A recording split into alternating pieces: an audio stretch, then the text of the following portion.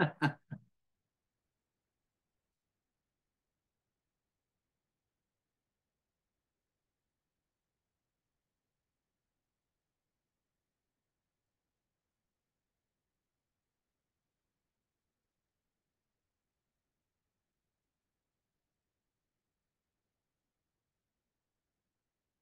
going to ask Chris to, now that she's just sat down, to come and read our scripture text this morning.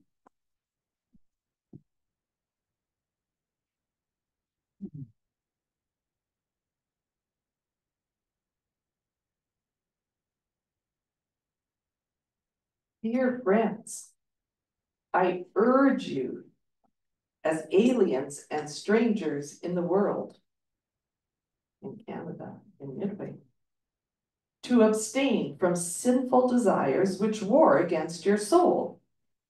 Live such good lives among the people in your community that though they accuse you of doing wrong, they may see your good deeds and glorify God on the day he visits us. Submit yourselves for the Lord's sake to every authority instituted among men, whether to the king as the supreme authority, or to governors who are sent by him to punish those who do wrong and to commend those who do right. For it is God's will that by doing good, you should silence the ignorant talk of foolish men. Live as free men, but do not use your freedom as a cover-up for evil. Live as servants of God. Show proper respect to everyone. Love the brotherhood of believers. Fear God and honor the king.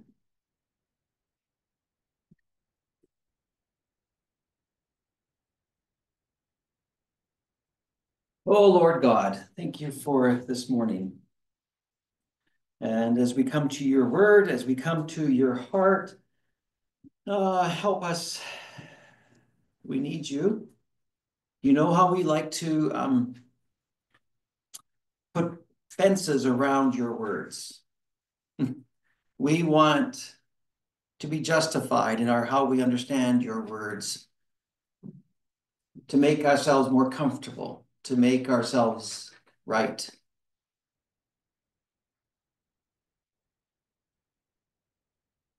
But your word is not there to make us right.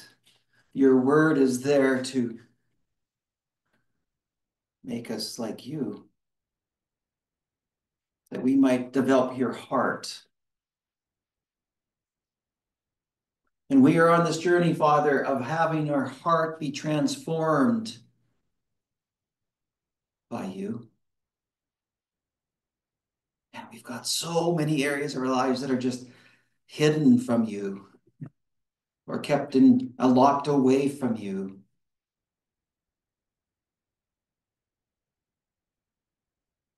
Oh, that we might, by your Spirit, that we might say, Lord, you know me. You know what's going on.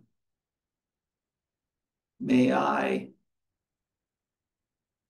be willing to let you into those areas, to what you are wanting to say to me today and in the days ahead.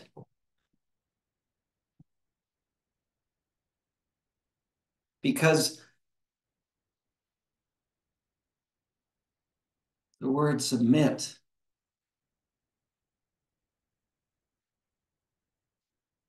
has been so easily usurped, so easily abused. We ask for your grace and your mercy. And specifically that we might understand who we are in Christ more and more. So come, we pray. In Jesus' name, amen. I want to preface this by saying we were going to cover the ruling submission to authorities or rulers today, and we're not going to get there. So just give that up. I gave it up, and again, I will say this, it's because I feel so strongly about the need for grounding, the need that we be grounded in who we are, in what God has done. That we keep coming back to that, and I couldn't get away from that this week. So last week we looked at this four-letter word. What is often seen as a swear word. Submit. Submit. We read it in Psalm 81. If only my people would submit to me. And it's in, as we learned last week in this text, it's used by Peter more than anyone else in the New Testament. So the question is, how is this done? Because let's face it, as soon as the word is mentioned, I mean, did anyone, when I said that word, go, oh, good, oh, that's so nice. Did anyone? No? And yet, if I were to say, how many of you, for whatever reason, when you hear that word, you tend to put a fence up, wall up, you pull back, there's a pause in your spirit.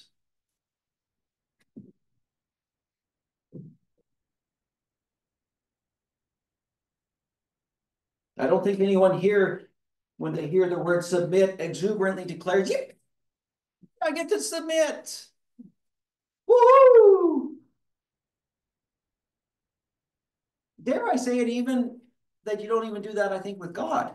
I don't know, it's interesting. Like, I think we tend to avoid that word even with God, right? I want to love God. I want to trust. Trust is a nice kind of a word. I want to follow. But submit, that's just harsh. And yet, Scripture clearly, very clearly, shows the importance and the priority of submission. Of course, the issue is one of trust. If I don't trust you, why would I submit to you? Right? I mean, isn't that the whole issue today? That's all over the place. I don't care what position you take. The issue is one of trust. I don't trust what they are saying. I trust what they are saying. And who can we trust these days? Really, who can we trust? And the answer is God. That is God the Father, Jesus Christ, His Son, and the Holy Spirit. This is where Peter begins his letter. He introduces himself. He says, Peter, an apostle of Jesus Christ. He tells us who his recipients are, that they are the chosen exiles of the diaspora of, in this area is the, just a second, let me just move that over there. This area is around Turkey. And then he declares that his listeners, the ones he's writing to, are chosen. Okay, let's do this here. Ooh, okay, let's do, oh, great. Just a second. There we go. Okay, now it should work. Let's see. Yeah. Chosen according to the foreknowledge of God the Father. So God is in on this from the beginning, before time, through the sanctifying work of the Spirit, and for obedience to Jesus Christ. Right off the bat, the gate, right from the gate, get go, whatever it is, the phrase is, he wants us to know that the Trinity, Father, Son, and Holy Spirit, are in on this. That we can trust God the Father, God the Spirit, and God Jesus Christ. He then goes on to say, why? Why can we trust the Trinity?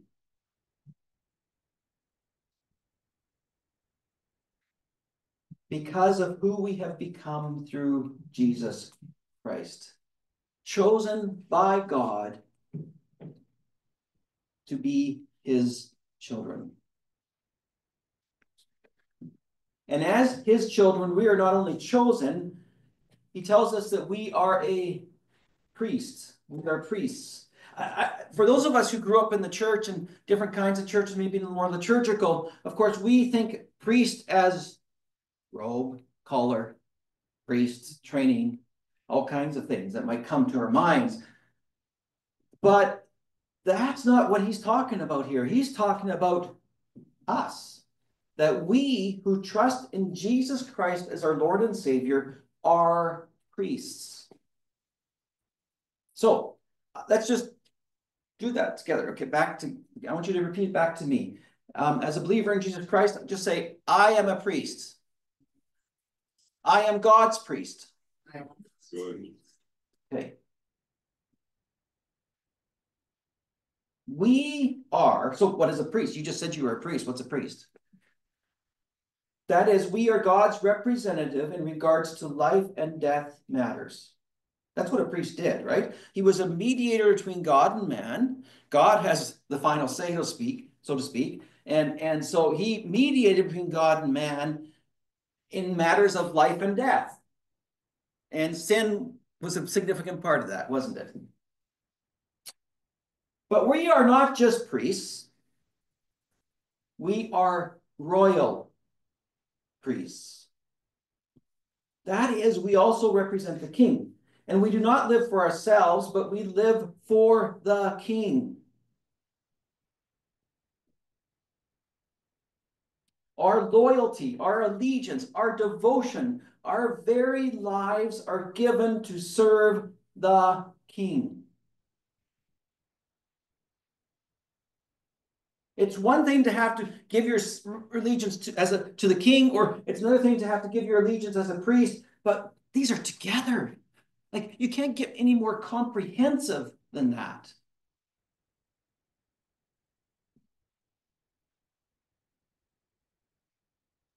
And thus, Peter says, we are a holy nation. And the nation we belong to is not Rome or Canada or the US or anywhere else, but the kingdom of God. And we are not just citizens of God's kingdom, we are God's special possession.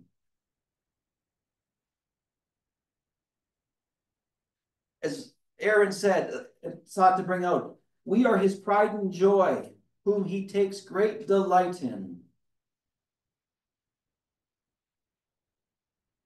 In all this,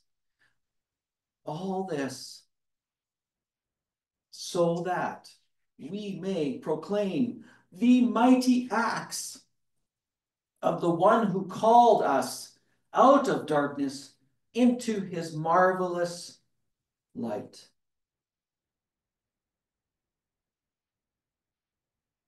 That our lives, that all that we are, every encounter with people, every thought, every action, how we spend our money, everything, that we may proclaim, may declare, may reveal who God is.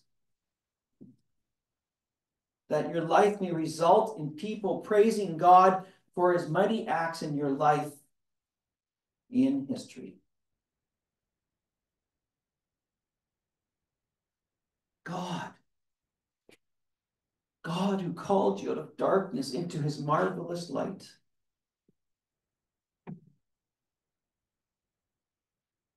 God who called you and you and you who called us. And once, Peter says, you were not a people. Once you didn't belong, but now because of God you do belong. You are a people. Once you had not received mercy, now you have received mercy. This is our basis for trust. This is our basis for submission. Like, it's so comprehensive. It expands all of time. It expands our life. God can be trusted.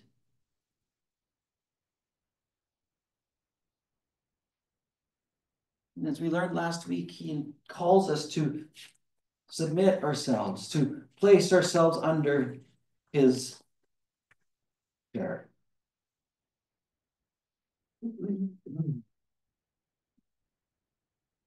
So he has spent all this time trying to hammer home who we are because of Jesus.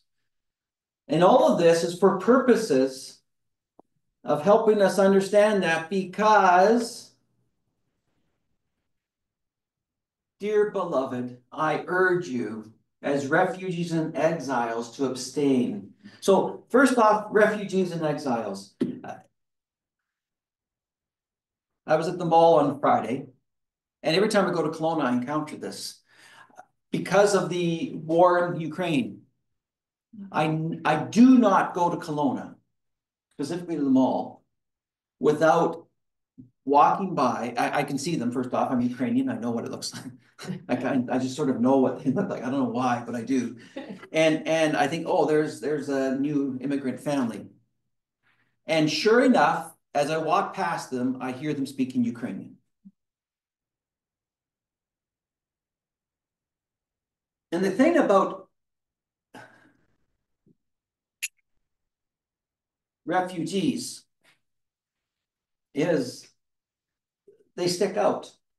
I was talking to someone else from another country who's moved here and has been here for 7 years.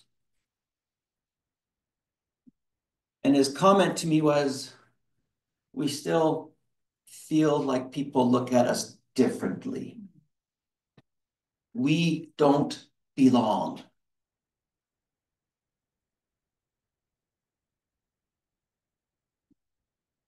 Now, if you talk to some of the Ukrainian people, they'd be glad they're here, in the sense of there's more opportunity here. At the same time, and my nephew married a Ukrainian girl from Ukraine, and her parents have now come here, as well as the son, I think, has moved.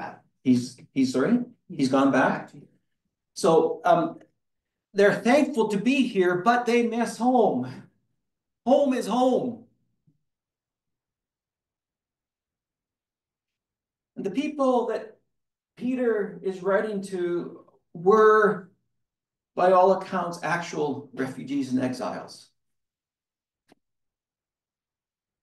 Both speak of people who have been forced, for whatever reason, to leave the home they know and to go to a strange place and to live there. In this case, it is believed that these were probably people who lived in Rome, and because of Chrestus, so there's an ancient text on that, because of Chrestus, they were told to leave. Chrestus, of course, is a form of Christos, which is Greek for Christ. And so they were forced to leave their homes. And by the way, when you left, of course, it's not like you get to sell your house and take all your investments and run with you. You pack up whatever you have and you leave. Whatever you can. Whatever you can, exactly. And you're gone. And so not only are you having to leave home, you're having to start again.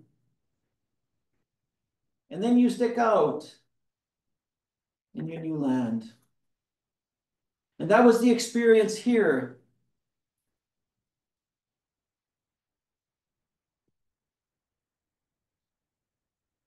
So there was a very real sense of alienation. They were already different to begin with. But then there was their faith, their belief in this Chrestus person. And we're going to look at that a bit later as to what that, just how weird that was next week, hopefully. But I don't know if you know it. I mean, maybe if you grew up as a Christian all your life, you don't know it. But we Christians are weird. We have some really weird practices. One of which is that back then, when this first happened, when they first broke bread together, the rumor in the community, the belief, the storyline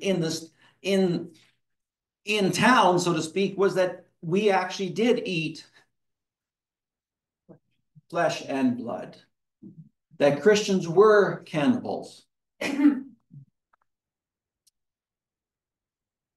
And so we have these people who are feeling strange and different and weird, and they're in this weird country, and they're feeling pressure to fit into their new situation and their faith, that what they believe is coming at odds against that. And Peter is writing to them. That's why he's established who they are. He's saying, listen, you are refugees, you are exiles, you are citizens of another country, not because you're moved from Rome, but because you are members of the kingdom of God. Your home is in God's kingdom. And the issue is that you're going countering ways to fit in. You're wanting to fit into what's going on. And you've lost so much. And you're just thinking, how do I make it? And the pressures, the passions, there's a lot going on, and you wonder, is this worth it? Is this following Jesus worth it? Peter wants them to know that I urge you as refugees and exiles to abstain from the passions of the flesh which wage war against your soul. And I love the fact that he uses the word soul here, because the word soul means the whole of our body. It's a integrative. We are whole people.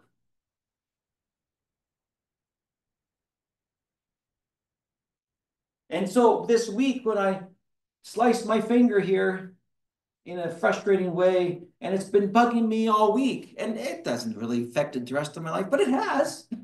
At the most opportune times, I go like that, and it's caused me to focus on it. And this is a minor example, but trust me, it's a really minor example. But it's real. Okay, so all I'm saying is that, listen, there are choices, there are decisions. Everything we do impacts who we are.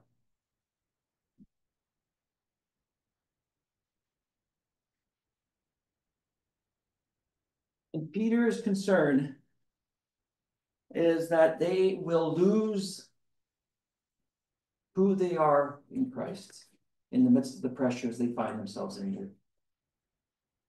That they will give in.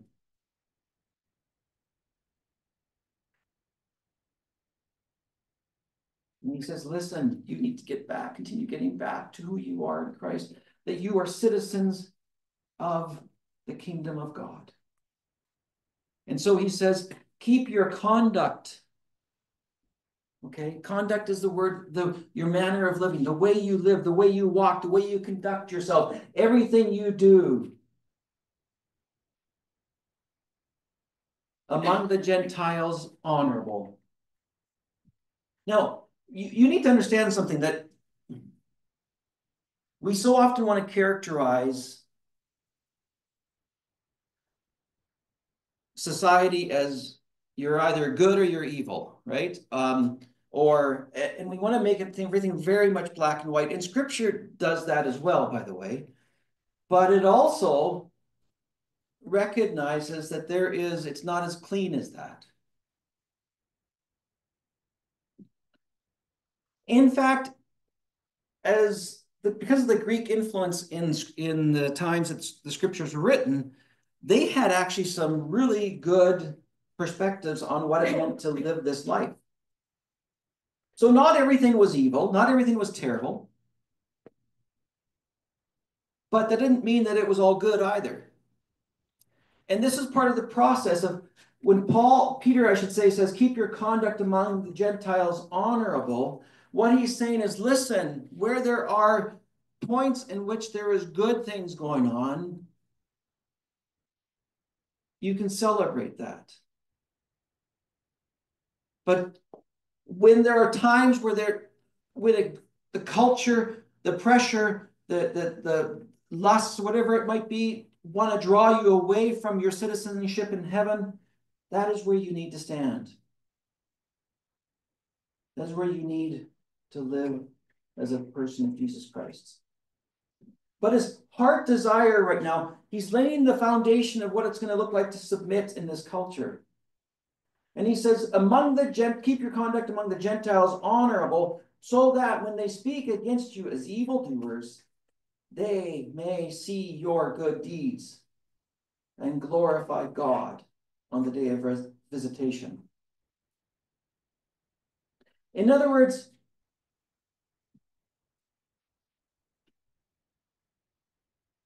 they may not understand why you drink blood and eat flesh, but they will know that you are a person of upright character, that your word is your word, that you follow Christos, who you don't know who that person is, and it sounds really strange what you're doing, but they follow and they hold on to him in the midst of all these difficulties they have.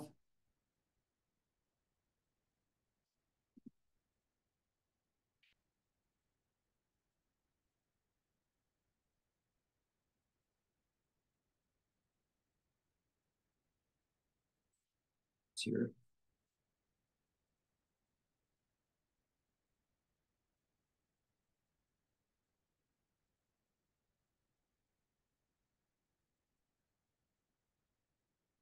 Peter is calling his readers, his listeners, it's more like it, to live the way of Christ. And when those ways go against what their society is saying, to be willing to graciously endure. And you know what I was going to say is endure the cross. And that's what Peter's going to be doing. He's going to be saying, listen, you are called to graciously endure the grief that you will encounter in society, the misunderstanding that you'll encounter in society, the alienation that you'll encounter because of your faith, because of Jesus. Just as your leader, Jesus Christ, endured the cross, just as he was rejected, just as he was despised, just as he was forsaken. This is the path you are called to.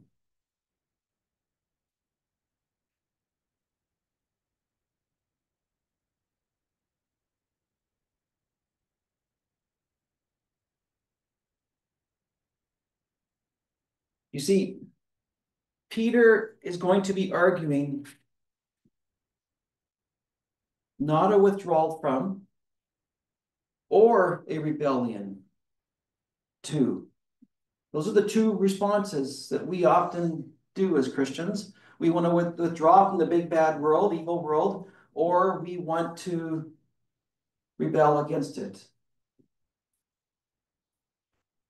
And he does not advise either of those. He says the roles of society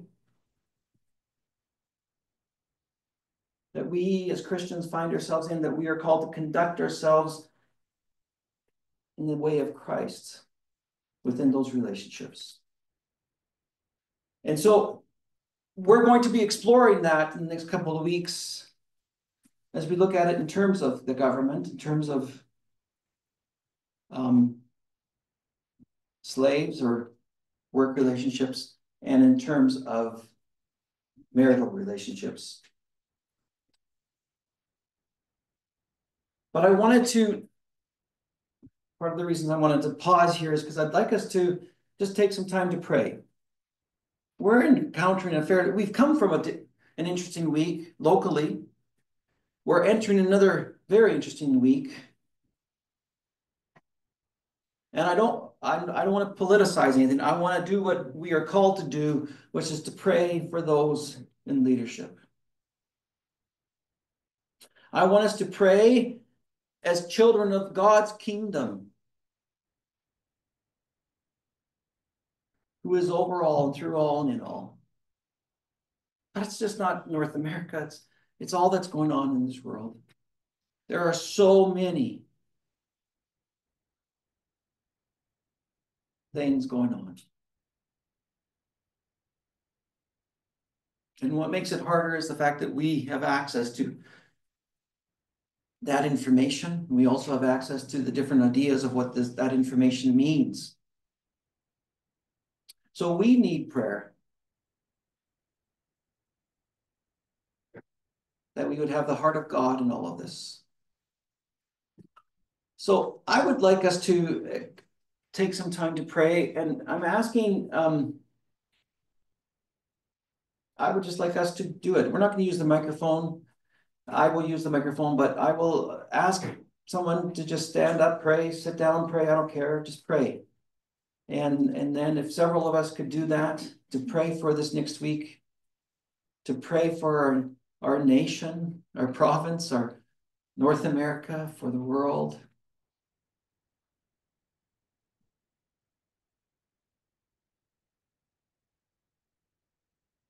That his kingdom come on earth as it is in heaven.